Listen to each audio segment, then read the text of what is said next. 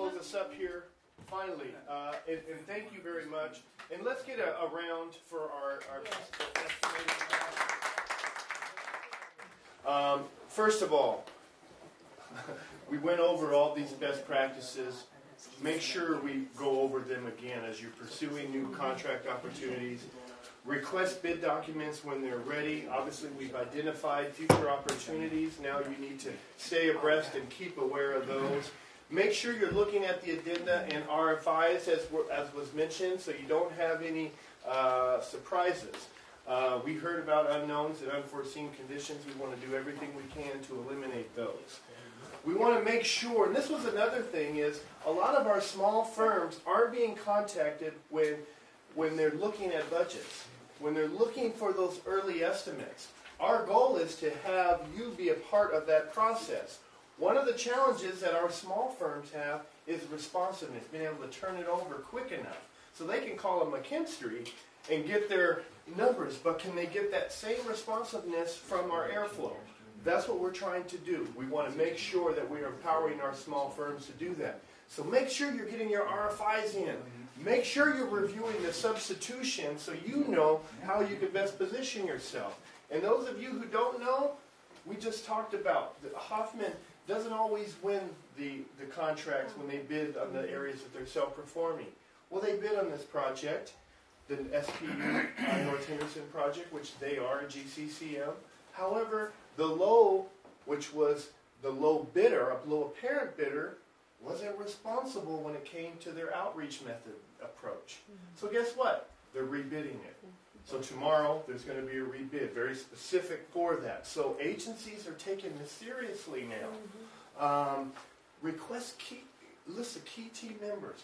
You just met a bunch of Hoffman team members that are very important in this organization, and look over projects. They left quick. That's all right. We have your contact information. Again, request a list of those first-tier contractors that are going to be pursuing. You may not know who's on the list right now, but you know who's bid in the past. And this is information, good insight, so we can be proactive in introducing and marketing our companies to them. Not just Hoffman, but their first-tier vendors. And obviously, Hoffman is aware of all of you who've participated. Make sure you've signed in in our workshop, and we'll be passing that information to our preferred vendors. Confirm your current and future cash flow position, the bonding, your insurance information. What I always do, and I'm a former general contractor as well, think like a contractor. Send that insurance information to your broker. Let them be the ones to interpret it. Don't you interpret it. Let your broker do that work. Confirm the site conditions. If you're not able to get out there, get someone in your company to get out there and take some pictures. Google Earth is great, but it's a lot better when you can get your own boots on the concrete and walk the site. Understand what limitations could impact your productivity and your profitability. Delivery, staging, security, all these things, environmental concerns, politics. Guess what? It does impact our projects, whether it's funding or sometimes there's challenging language that they have to negotiate with legislators. Submit scope letter before you submit your bid. That will give Chris and others an opportunity to say, you know what, I was looking at that, I'm glad you put that in your scope letter because I forgot about that. And now you've empowered Chris. Is Chris going to make sure that everybody of his project management team know about you? Yes, he sure is. Why? Because you're reducing his risk. And that's really important for us. Again, here's our contact information. We are very pleased to be able to offer this. We're going to reproduce this. Unfortunately, you cannot see this very well, so I'm going to read it to you. Today was our first class. The next class will be estimating in the GCC environment that's going to focus on the bidding and bid prep assistant piece. So now you've identified these projects. Now there's a continuation. We're calling this the active professional development series, meaning this is going to be ongoing. We're not just going to say goodbye. We want to stay with you and record the growth and the challenges so we can make sure we're fine-tuning things. So we want to hear back from you. OMWBE certification workshop. Those of you who aren't certified or have people that you think may be eligible or maybe you want to diversify, come to that next workshop. Streamlining your organization, leveraging technology and cloud-based applications. You heard technology like Bluebeam being used.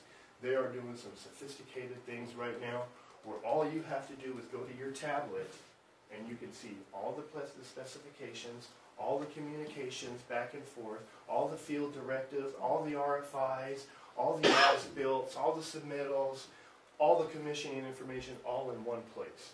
Workforce development as it relates to resources and training, target marketing and strategic advertising, introduction to alternative works. Rory just mentioned job order contracting, and design build is another alternative works application that Hoffman is an expert in, and they do hundreds of millions of dollars in work across the 3 states in that area as well. So that may be something that we'll want to talk about in future classes. And finally, how do the RCWs and WAC impact your firm? These are all things that aren't necessarily being communicated or educated by other construction organizations, but this one views it as important to the whole industry as a whole, as well as our being able to create successful best practices so you can take this on the road. And not just with Hoffman, but we would love for you to be very successful here, but we'd like you to take this on the road. Yes, I've been taking the workshop many years with Turner, with all those, but this is the best workshop I ever had in my life. You just gave me goosebumps. Now you can have extra sound.